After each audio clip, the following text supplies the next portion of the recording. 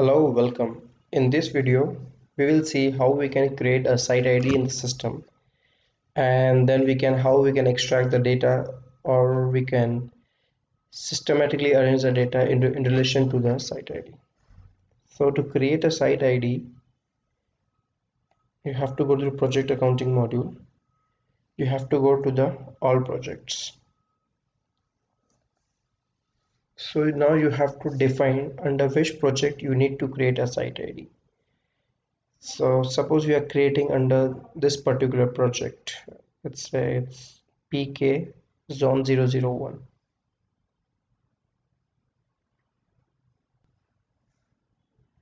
Okay, then you can click on sub project, and now you can see under the same project the four numeral numbers are available. That is the site ID code for the ERP. Like the system understands its own site ID, but now there will be confusion that the system will have its own site ID and the client has his own site ID. So what you can do here, under the project name, you can mention the client site ID. Okay, and then the rest of the thing is automatically taken. You can change the date, whatever is the correct one, and then you can create a project site ID.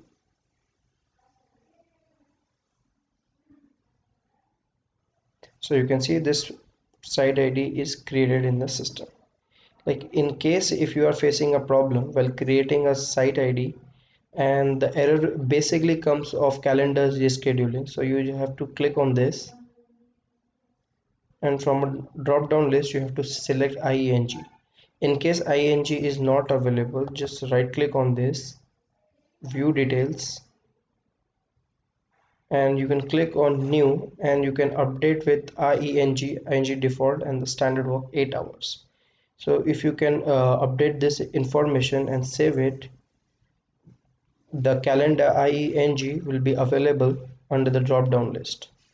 So once the calendar is created, you can save this, and the particular project site ID is created. Okay, so now the site ID is created and all the entries are done. So when you extract the TB, like when you are extracting a trial balance,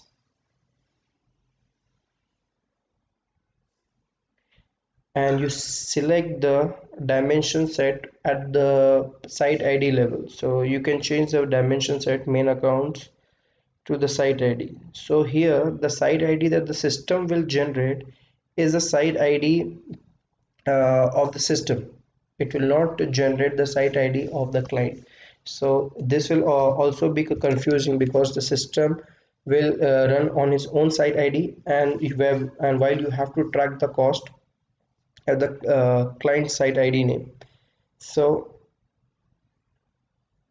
So here you can extract the trial balance with all the dimensions set. So our trial balance is ready. So you can see there is a cost for which the site IDs are available, you can see, but here you will be confused. As I told you, the site ID is the system generated name. So you can export this into the next cell, and you can export this trial balance into an Excel. Then you can go to the project accounting module. Under the project management,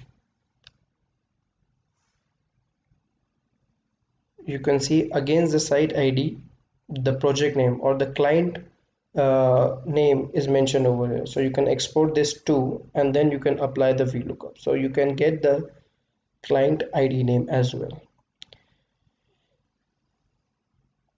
Okay, and then like if you are creating a site ID in one project, because what it can happen, that there are multiple projects and there can be one site. Like for one site, under one project you got the work of civil works, second you got the PO. In that case you cannot use the site ID for one project under the site and with other projects. So let me explain you. Like if you got the project of building a site under this, so you created a site ID. Okay, and then you get another work of the same site under this project. So the site ID created under this project will not be relevant under this project, because there is a mismatch in the naming structure and the system will not allow you to use that. So what we can actually do, if you create a project, a site ID under this project, you can mention that ABC, like we mentioned ABC, client ABC dash BUI, you can mention, so it is for built. If it is for power, under this you can add, so you can add an activity so that the segregation is available, but you are obliged to do only this when the project ID is different. If the project ID is same and you have multiple activity, you can still continue to use that particular site ID, so there will be no issues. But in case the project ID is different and the activity is also different, then you need to segregate the project name or the with an activity so that you have a segregation available. Okay, so this was important.